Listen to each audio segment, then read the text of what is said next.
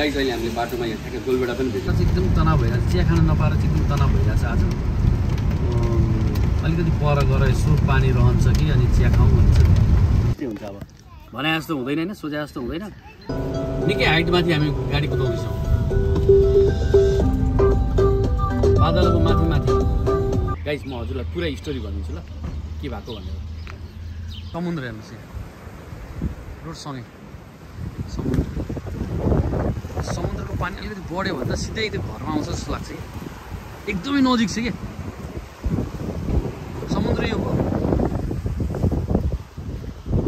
Master place यही हो हामी बस्ने घर 3 दिनको लागि नमस्ते guys welcome to my blog है म प्रकाश अधिकारी आज पानी परेको छ आज हामी यहाँ क्राइसिसबाट निल्सन भन्ने ठाउँ जाँदैछौँ र बाटो एकदम रमणीय छ न्युजिल्यान्डको तपाईँले के भनौँ न डाँडा काँडा यो बाटोमा पर्दछ र यो बाटोमा हामी चाहिँ काउलीको तरकारी र भात खाने योजना छ होइन गाइज काउलीको तरकारी अब यस्तो मौसममा हामीले काउलीको तरकारी र भात कसरी पकाउन सक्छौँ भन्ने कुरा चाहिँ अलिक अन्योन्मै छ पानी मजाले परिरहेको छ अहिले हामी काउलीको तरकारी किन्न जाँदैछौँ लेट्सको गाइज अहिले हामी ट्याक्क काउली भेट्यौँ होइन कस्तो राम्रो छ काउली एकदम मजाले हरियो छ है यो काउलीको तरकारी र भात बनाउने आज है गाइज एकदम राम्रो लाग्यो मलाई यो किन्ने कि त्यो किन्ने भयो कि यो अलिक सेतो छ है कुन चाहिँ राम्रो होला यो राम्रो ल दिप्यो भने यहाँ अनुसार यो सेतो चाहिँ राम्रो छ अरे गाइस अब यो काउलीको तरकारी किनेर चट्टसँग काउलीको तरकारी र भात हामी बाटोमा जङ्गलमा कहाँ हुन्छ होइन त्यहाँ बनाएर हामी खानेछौँ गाइस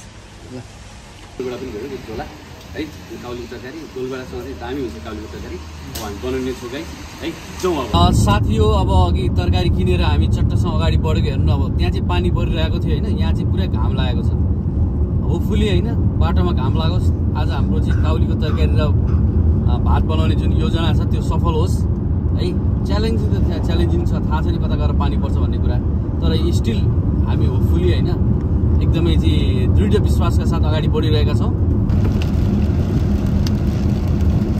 तपाईँले हेर्न सक्नुहुन्छ गाइज बाटो कस्तो अप्ठ्यारो छ है यो लेविस पासबाट हामी ड्राइभ गर्दैछौँ यो चाहिँ बाटो सानो छ अप्ठ्यारो छ पानी परेको छ है त्यो पनि जानु छ गन्तव्यमा पुग्नु छ हिँड्नै पर्छ चिया नखान नपाएर चाहिँ एकदम तनाव भइरहेछ आज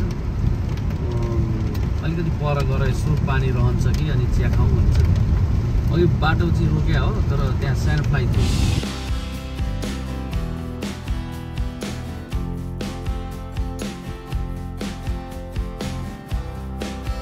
साथी हो अहिले हामी यहाँ चिया खानलाई यो मुचिङसन भन्ने ठाउँमा आयौँ यो एउटा सानो पार्क जस्तो रहेछ हाम्रो यहाँ पार्कमा चाहिँ चिया पाक्दैछ है हाम्रो चिया पाकिसकेको छ खोइ ए चिया यहाँ छ रेडी हो प्रकृति र म रेडी छौँ चिया खाइरहेको छौँ बल्ल बल्ल चिया खान पाइयो होइन हो हामी आज त पानीले गर्दा भन्यो न छोरी पानीले गर्दा भन्यो न गाइस चिया खाँदैछौँ हामी है हल्का सिमसिम पानी परिरहेको छ स्यान्ड फ्लाइ पनि हल्का लागिरहेछ अब केही छैन अब सबै यस्तै हो अब यो होलिडेमा हिँडेको मुड होइन होलिडे मुडमा यस्तै हुन्छ अब भने जस्तो हुँदैन होइन सोचे जस्तो हुँदैन चिया खाइयो चिया खाएपछि अब हामी एउटा राम्रो ठाउँ पत्ता लगाएर त्यहाँ हामी चाहिँ खाना खाने योजना छ त्यो हाम्रो दर्शकहरूलाई लाइक सेयर सब्सक्राइब भनिदियो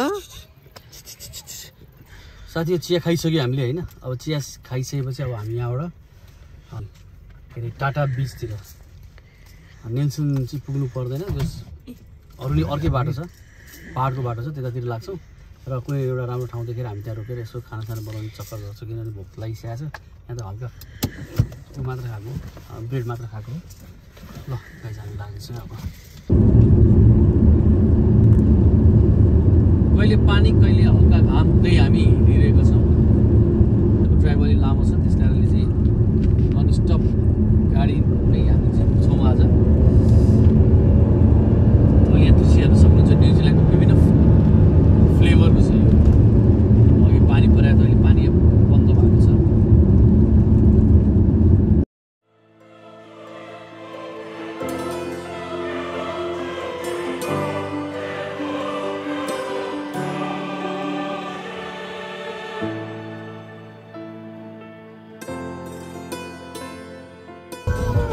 गाइस अब के कुदाउनु पर्यो जानै पर्यो है बाटो अप्ठ्यारो भए पनि बिस्तारै जानुपर्छ बाटो अप्ठ्यारो छ थाहा छ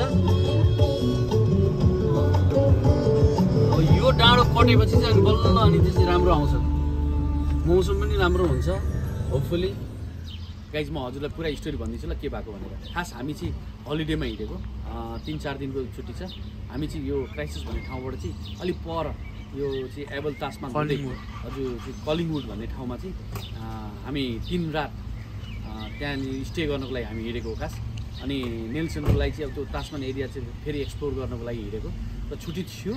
अनि त्यस कारण हामी सबै परिवार चाहिँ छुट्टी मनाउन हिँडे हो।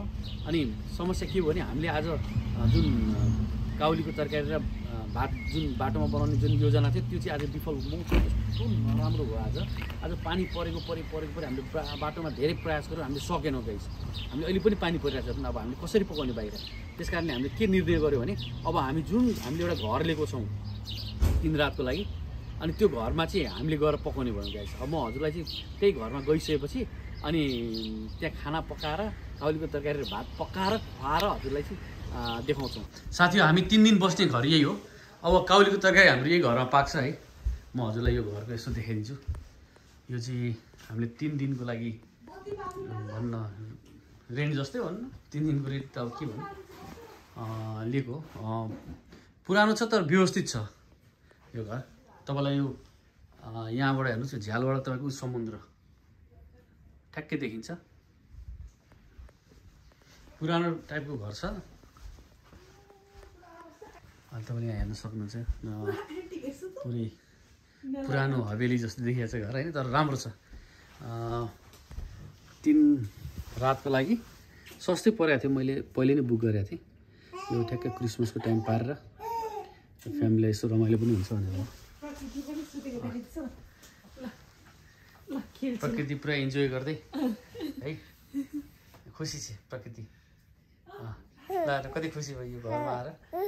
अब यो घरमा हो हाम्रो चाहिँ काउलीको तरकारी अनि भात, अनि त्यसपछि आएर चिकन करी पनि यो बच्चाको लागि प्रकृतिलाई खानको लागि ल। यो टेबल रेडी छ, तर उसले अहिले बेला भएको छ नि, कट पनि छ यहाँ, सम्पूर्ण कुरा व्यवस्था छ यो घरमा।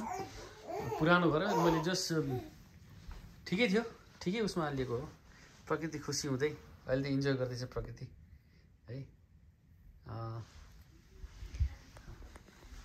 पानी परेर पानी कस्तो कहीँ केही गर्न पाइएन क्या। आज पानी परेर जस्तो जङ्गलमा यसो चाहिँ व्यवस्था गर्ने विचार थियो, यसो बनाएर यसो रमाइलो गर्ने विचार थियो, तर पुरै। अनि यहाँ पनि फेरि अर्को लन्च रुम जस्तो छ होइन, बच्चालाई यसो यहाँ बाइक साइक क्रिसमस ट्री पनि यहाँ रमाइलो छ। र यहाँको बारदेली पनि दामी छ बिचको छेउमा है। घर मालिक होला यो है, गभर्मेन्ट हाउस किचन ठिकै छ। हामीलाई यत्रो किचन भए पुग्छ। यहाँ हेर्नुहोस् है साथी हो, आज हामी बस्ने घर यो हो है। म हजुरलाई देखाउँछु। यो रोड हो, पानी कस्तो परेको छ हेर्नु। अनि यही रोडसँगै हेर्नु त बिच, अनि समुद्र हेर्नुहोस् यहाँ रोडसँगै समुद्रको पानी अलिकति बढ्यो भने त सिधै त्यो घरमा आउँछ जस्तो लाग्छ कि।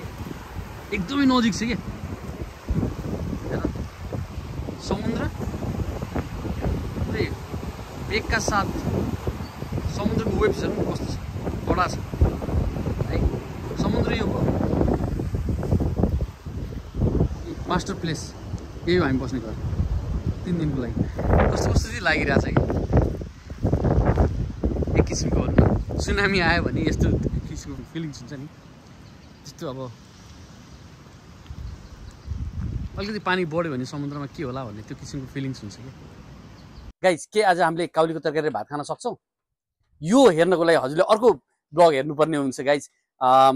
अर्को ब्लगमा फेरि हामी कन्टिन्यू गरौँला होइन, किनभने ब्लग धेरै लामो हुन्छ। त्यस कारण मैले यो कुरा चाहिँ अर्को ब्लगमा राखेको छु।